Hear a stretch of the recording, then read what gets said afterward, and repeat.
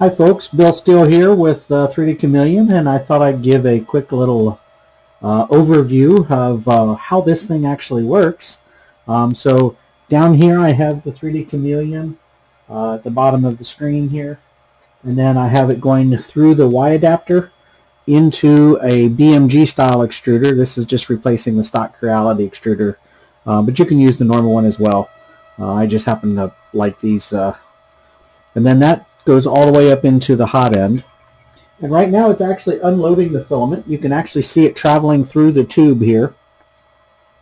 So what it's going to do is it's going to retract it out to the start of the BMG, and by retracting it, it's actually going to push it out just a little bit beyond its drive gears.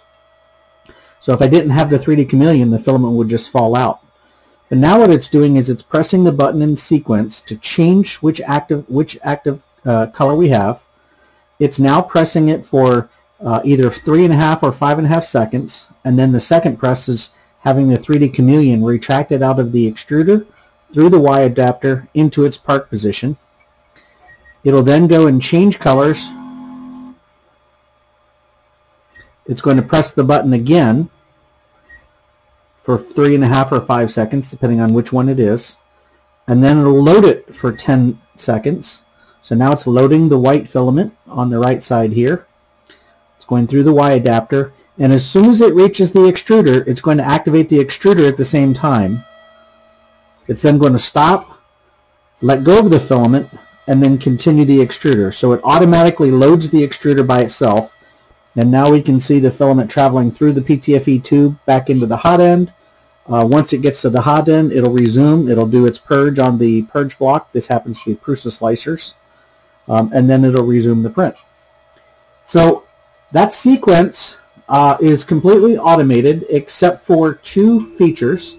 One, the system needs to know where your switch is at, and I happen to have this one on the Y-axis here at the front of it, and at some value. You'll determine that value based on how far the machine can actually move forward, as well as where you can place the switch.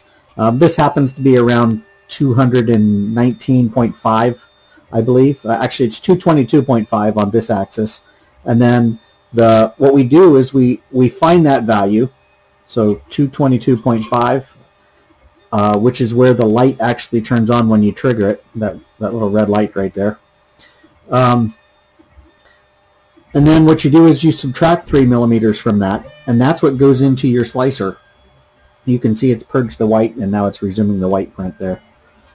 So that's the first value, just the location of this button. The second value that you need is the distance between the hot end through this PTFE tube to your extruder drive gears. The easy way to measure that is to simply put a piece of filament in there all the way in, and then cut it off at the bottom of the extruder and measure that distance. Pull that piece of filament out and measure it. This happens to be 630 millimeters in this case. So what we've done is we've plugged in 630 millimeters into the G-code to tell it to load and unload that amount.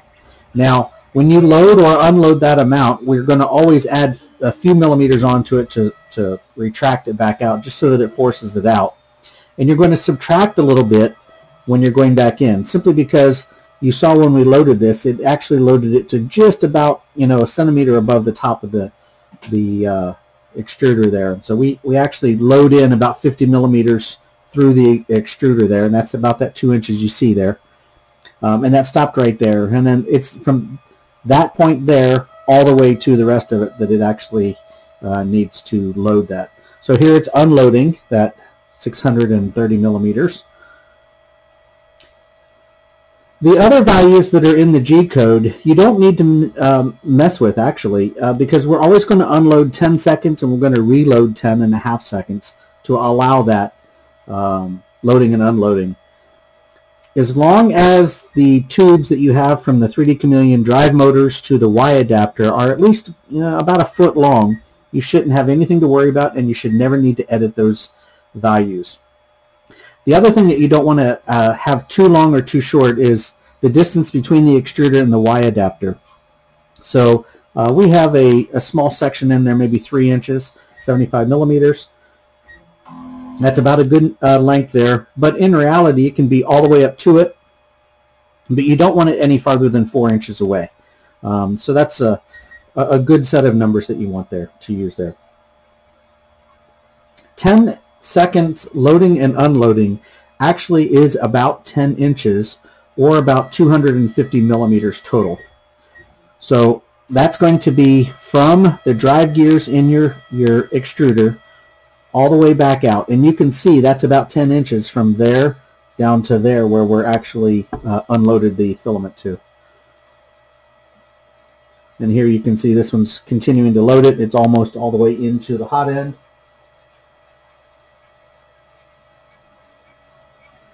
And now that it's loaded, it'll resume its purge. So right now we see a predominantly white purge. That should rapidly switch to blue. It's already started changing to blue.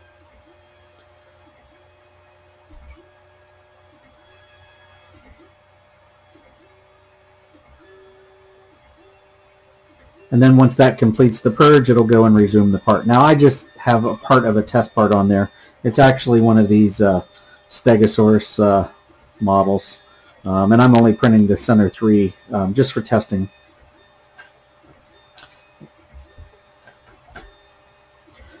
So that's it. You're going to measure the distance from there to there, and you're going to know the location of the switch. You're going to plug those 2 values into the slicer's Tool Change GCode, which we've already written, and we have documents in there on how to do that.